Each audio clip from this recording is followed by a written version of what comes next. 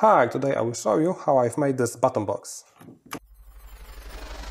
I'm Medic 3D and I do a lot of 3D printing related stuff. This time I 3D printed this enclosure for a button box and I will show you how it's made. Before delving into the topic, let's answer three main questions. Why, what it is, and how much does it cost? My older brother really enjoys playing car simulator video games, like Assetto Corsa Competizione, Assetto Corsa Automobilista 2, Euro Truck Simulator, SnowRunner, Race Room Racing Experience. He even has a special DIY homemade sim racing cockpit, and he really needs some extra buttons that he can use during the virtual ride to turn on and off blinkers, wipers, beacon, horn, retarder and all other options. From the game perspective, the button box behaves like a joystick without a stick and with more buttons, which you can assign any function you like. A similar box can be bought for about $75. My version costs me in total $42, so that's $33 cheaper, so almost half the price, and I have exact custom layout and shape of the box I wanted. Let's see what we need to build the button box and how much money I spent on my materials. Buttons,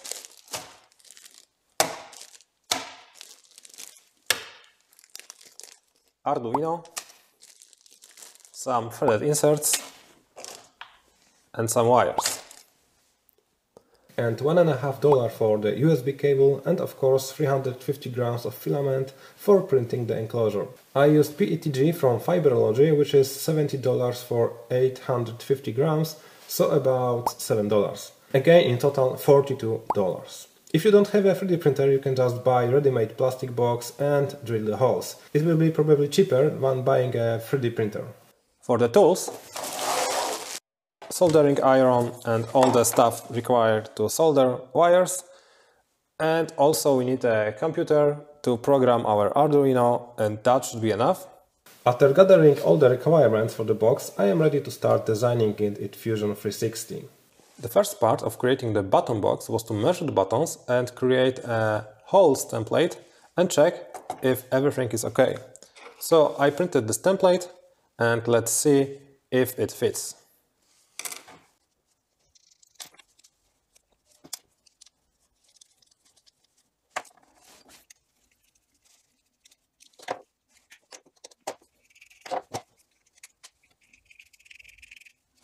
The buttons fit perfect, so the templates are okay. Now it's time to design the overall look of the button box, add the holes, and that's it. It's a pretty basic design. There are, however, a few features worth mentioning. I added a lattice inside so the top plate won't deflect while pressing the buttons. It will impede soldering all the wires, but I think it's worth it. There's a ridge around the top plate and it's just for the looks. This makes 3D printing harder, but adds extra style points. There's also an optional extra top plate which is not required, but it adds extra finishing touch, especially when printed on textured PAI sheet. I built in supports for the lattice and made vies in holes for the buttons for easier bridging. I also added 4 holes for the threaded insert, so the whole unit can be easily mounted to any surface using M4 screws. After designing the box in Fusion 360, it is a good idea to check if everything works, because this is quite a big print and I don't want to lose the filament, so I printed some sample parts to make some tests. Those are 2 identical parts. The only difference is that this one was printed bottom side down and this one was printed top side down. And as a result, we can see that on the part on the right, the top plate is much smoother than the one on the left. So I will use this orientation to print my final design. This smooth part is a corner of the bottom plate, and I printed it so I can check if the screw will fit inside and that it is flush on the bottom. The next thing I can check using this small piece is if it will fit nicely to the button box.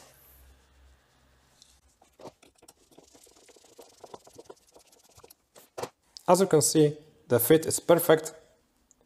I cannot rotate it, so this is securely attached. This test piece will allow me to check a few things. The first one is if I will be able to insert the button here and then solder the wires down in the bottom. The next thing is to check if the threaded insert will fit to this hole.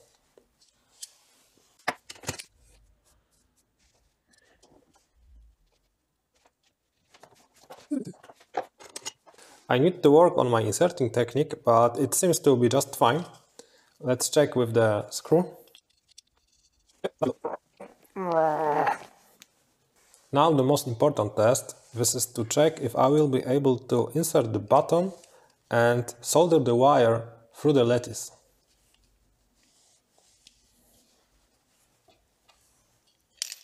Okay, so I was able to screw the button inside. This wasn't too hard. It is not the most convenient way of doing so, but I can handle it. And now for the soldering test.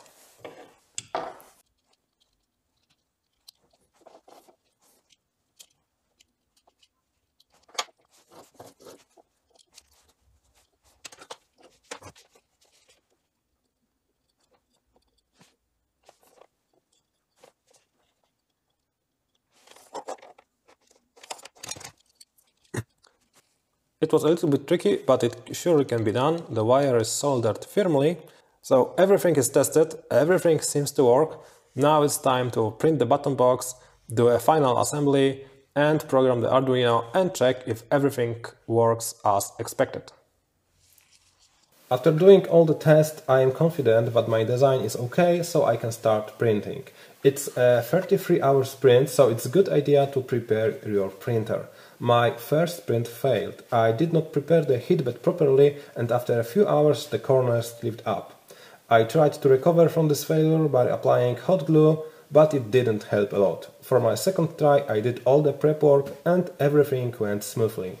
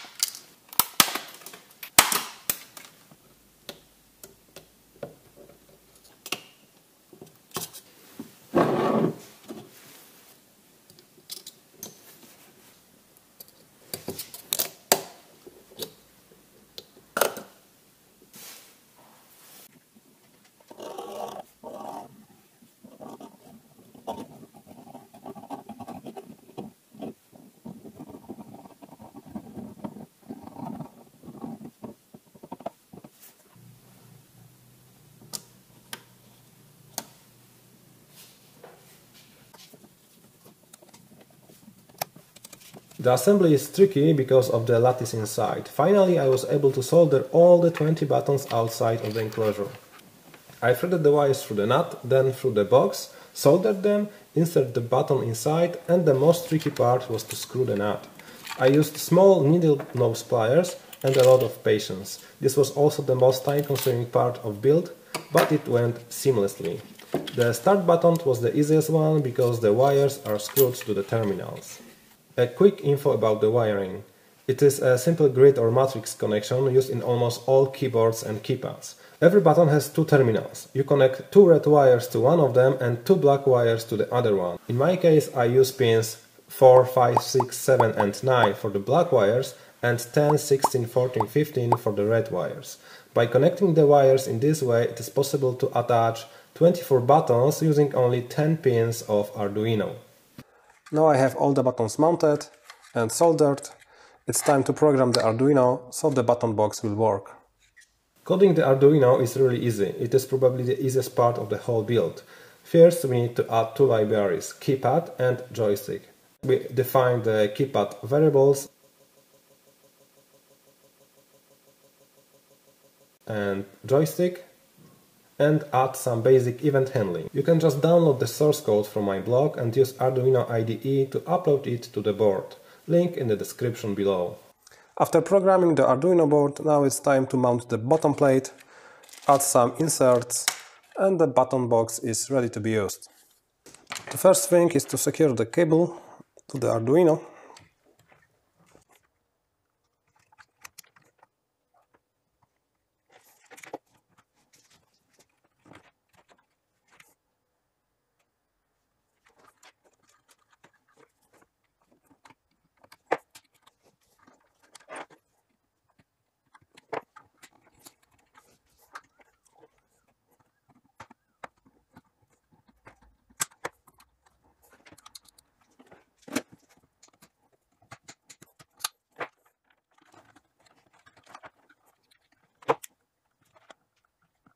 After securing Arduino and the cable to the button box, now it's time to screw the bottom plate in place.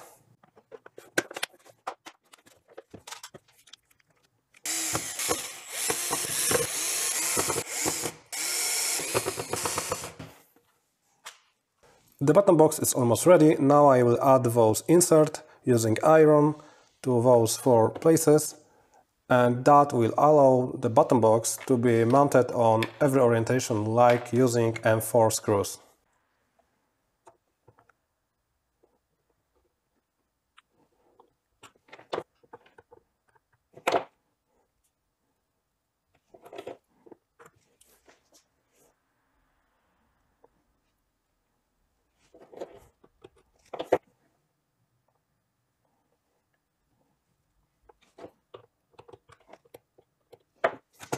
Now it's time to test my DIY button box. I will play Euro Truck Simulator 2.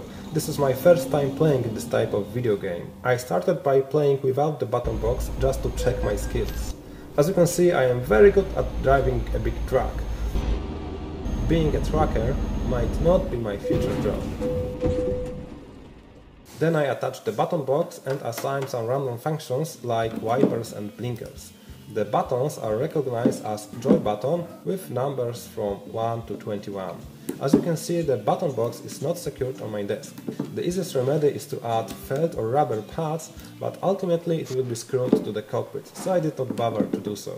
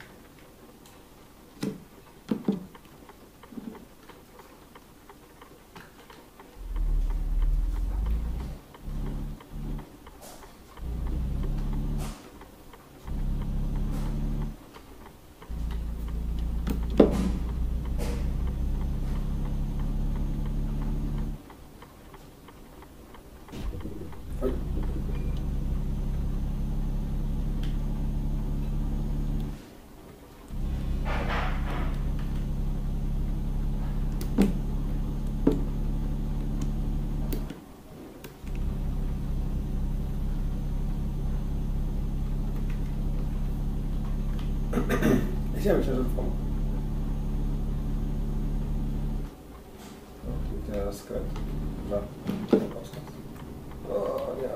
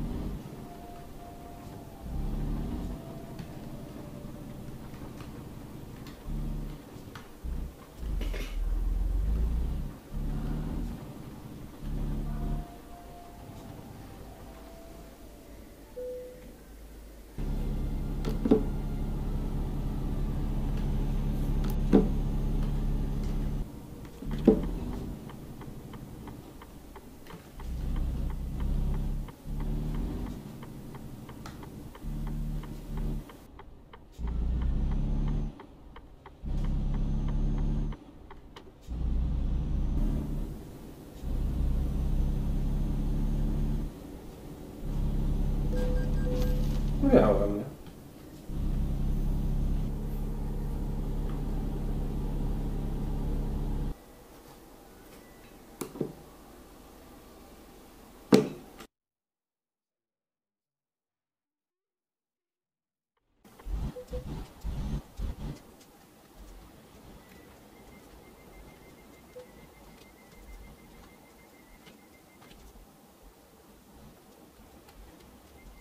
Mm.